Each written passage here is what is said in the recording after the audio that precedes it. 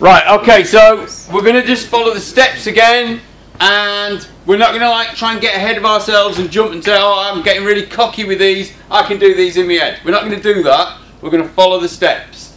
So the first step, identify your group. So this is quite a hideous looking expression. Okay, so we're just going to start on this end, look for an or. So we're going to go do. Oh, there's an or. There's one part of the expression. Start the next group off. Oh, that's a nice little short one. Start the next group off. There's another or. Stop there. And the final bit. So that was step one. Right, we've got three inputs, A, B, C. So we need a rectangular map this time.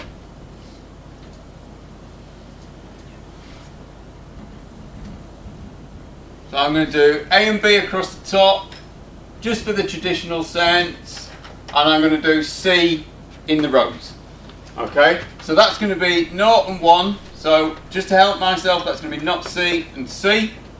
Then I'm going to do the A's and B's, and it doesn't matter what I put down as long as they only change by one bit each time. So traditionally we start with not A, not B. Then I'm going to do not A, B. Then I'm going to do AB. And then the final one I've got to do is A, not B.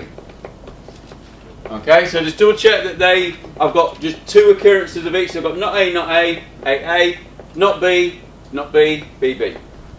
Okay, so no, not one. They only change by one bit each time. That's the key bit. Right, so that was step two. Now we're going to do for each group, we're going to identify where the ones go in the grid. So looking at this, we're looking for not A and not B, so that's there, and not C, so that is that location. Okay, so your map might not look identical to mine if you've done the notes and ones in a different order. Doesn't matter. So I've done that one, tick it off. Then we're looking for not A and B. So not A and B is there, but there's no C term in that one, so C's irrelevant. So I have to fill the entire column in. So whether it's C or not C, fill it in. If you don't do that, then the map will go completely wrong. So that's that one gone. Then we've got A and B, which is there, and not C. So that is there. This bit, doing these not C's and C's, the not A's, that is crucial to helping. Alright? We can all try and be clever and like we're going 0 means not A. But I find it confusing if you don't put those because you can easily mess it up. And we're here to not easily mess up easy things. Right, and then the final one, A and C. B's not in this part of the expression, so B's irrelevant. Okay, so I'm looking for an A. There's an A. There's C. Is there another A? There is another A. We don't care what the B is. And that is still on the C row. So that is step 3. So I've done my map. Okay. Step 4. Go for the biggest groupings. Okay. So always trying to identify. And I can see one. There's one jumping out of it in the middle. There is a massive square. Well, massive in terms of it's 2 by 2. Okay, that's one. Then I've got these stragglers. I could put them in ones, but it's better to pair. Because if you pair up, you can reduce the expressions. So I'm going to go for those two together and those two together.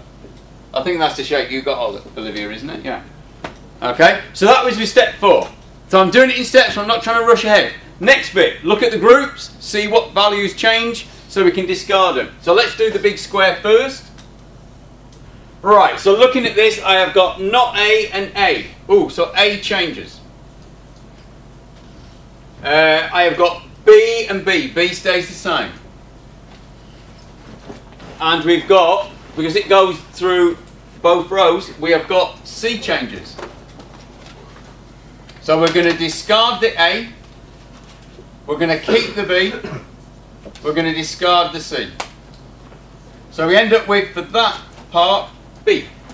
Nice, we like that. We like that. We reduced it, one input. Great. The bigger the box, the simpler it's always going to be. Okay, right, let's do this one.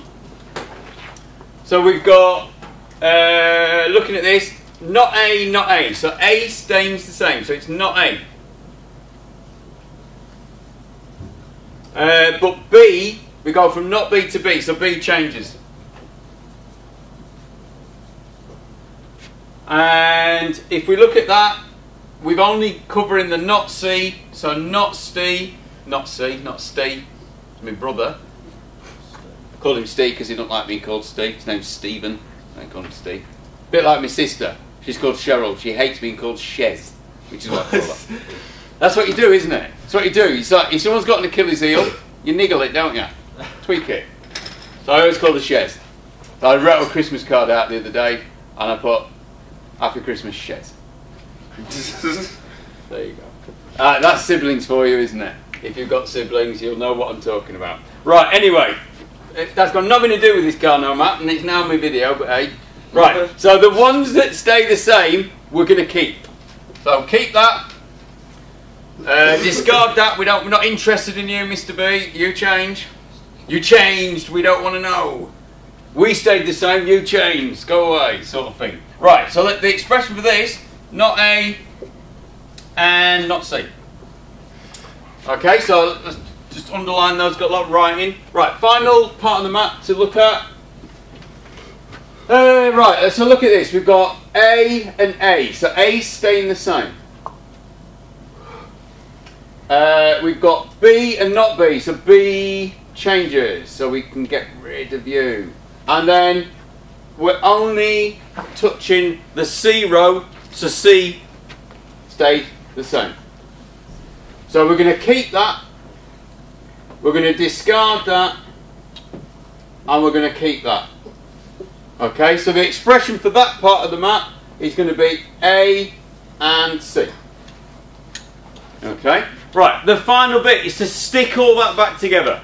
Join all these separate little expressions with ors. The order you put them don't matter. Okay? So we're just going to start with this one, so we're going to say not A and not C. Or, I'm just going to take this one, or B, or A and C. For clarity, to help, because this is a human thing, computers don't like brackets.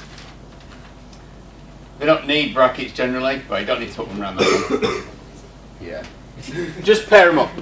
And that is our simplified expression. And that is the beauty. Yes. That's what. What we done? You put not ors. Oh, I'll put ands and not ors. Well spotted. At least you're awake. That's the good thing. Okay.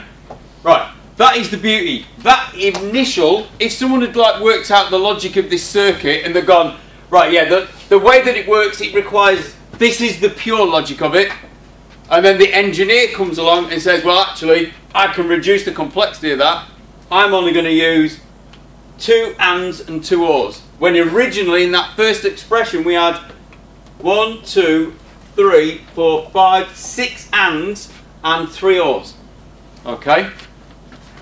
We've actually got a load of NOT gates as well that we've got to do. So we've actually reduced the amount of silicon. What that means is we reduce the component count, but it also means that, hey, if we've got spare components, we can actually do more stuff in that space. One thing that this is super useful for is if you're programming, we've got certain types of circuits that you can reprogram with code. CPLD chips, okay, that are programmable. So you've got logic arrays that have got loads of gates and you can turn them into anything you want. And if you've ever come across FPGAs, these are the things that people are doing now. People are actually taking old circuits that are no longer made, or complete circuit boards, and turning them into these little chips that have got the same logic burnt onto them, but burnt using code. Really, really is interesting. I wish I had some time and we had some time to mess about with this, because it is interesting. People are someone's actually taken, if you search for FPGA arcade, there is someone who's done a few of these, and they've taken the Space Invaders arcade board, which was spread across 3 PCBs, done with loads of logic chips, and they've turned it into a single chip that emulates the entire circuitry of it.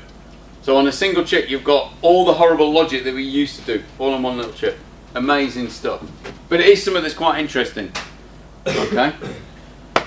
Right, okay, did everybody get that? Yeah. Right, it might not have been in the same order as what I've done, but hey.